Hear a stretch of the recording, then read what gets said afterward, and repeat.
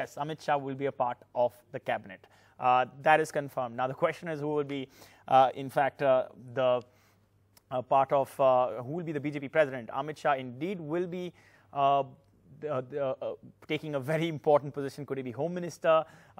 Could he be External Affairs Minister? Could he be Finance Minister? Who knows? We don't know right now. It's likely that the Home Minister position is something that he could get, even though Rajnath Singh has had that in the past. He could also get Finance Minister because that position is vacant.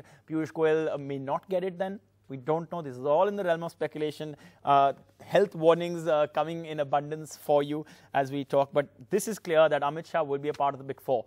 So Nirmala Sitharaman was part of it. We did know that Rajnath Singh was part of it earlier. Sushma Swaraj was part of it. Now Amit Shah comes into the picture. And the only position vacant is that of Arun Jaitley, which is Finance Minister. But could there still be a rejig? That's the big question. Amit Shah coming in.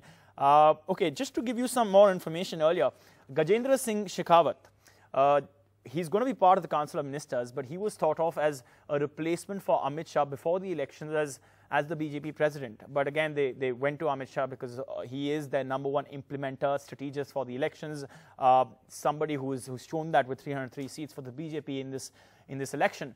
So who could replace him is the next question. The first question was, of course, whether Amit Shah would be a part of it. We'd heard enough information from the grapevine and from our sources, but now we can go ahead and give you the information as a confirmation that yes, Amit Shah will be a part of the Modi cabinet. Just picture this. He's been calling ministers. He's been meeting the Prime Minister for 5 hours a day before yesterday, 3 hours yesterday in marathon meetings. Today, a number of times he's been in and out.